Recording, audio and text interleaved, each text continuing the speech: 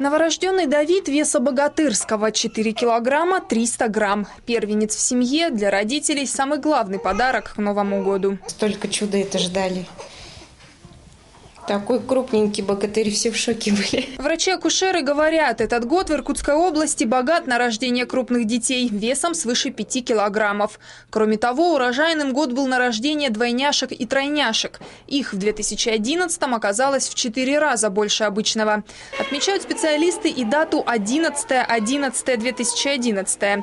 В этот день, например, в городском перинатальном центре случился настоящий бэби-бум. На свет появилось 27 малышей, хотя обычно бывает 18, и большинство – мальчики. Каждая мама желает, чтобы ее ребенок был счастливый. Я надеюсь, что это число принесет только положительные эмоции и удачу моему ребенку. Неважно, в какой сфере это будет работа, карьера, здоровье.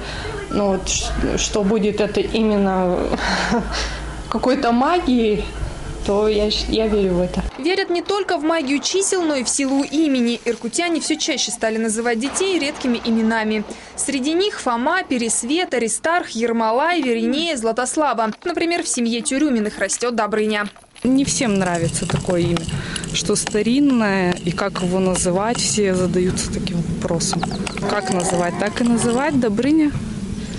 Правда, мы вот недавно узнали, что полное имя будет Доброслав. Но он у нас записан как Добрыня, и мы именно такое имя хотим своему ребенку. В целом же 2011 год для врачей перинатальных центров стал переломным, говорит главный акушер-гинеколог области Наталья Протопопова. В этих специализированных медицинских учреждениях за счет программы модернизации здравоохранения региона появилось новейшее оборудование. Многие врачи прошли курсы повышения квалификации. В тяжелых случаях женщин из территорий доставляли в областной центр. Помогала санавиация. Вот этот год был урожайный еще в том плане, что мы очень много детей забирали из других, центральных районных больниц, акушерских стационаров. То есть надо сказать, что меняется сама форма работы. И поэтому год, мы считаем, был достаточно сложным, но он дал хорошие результаты. 2012 по восточному календарю пройдет под знаком дракона. Считается, что дети, родившиеся в этот год, яркие лидеры, знающие, чего хотят и добивающиеся поставленных целей. Кроме того, наступающий год высокосный. Это значит, что у малышей будет шанс отличиться и датой рождения. Ведь по статистике тех, кто отмечает свой праздник 29 февраля, всего 0,06% от общего числа жителей Земли. Евгения Власюк, Анна Пологрудова, Александр Барановский. Новости сей час.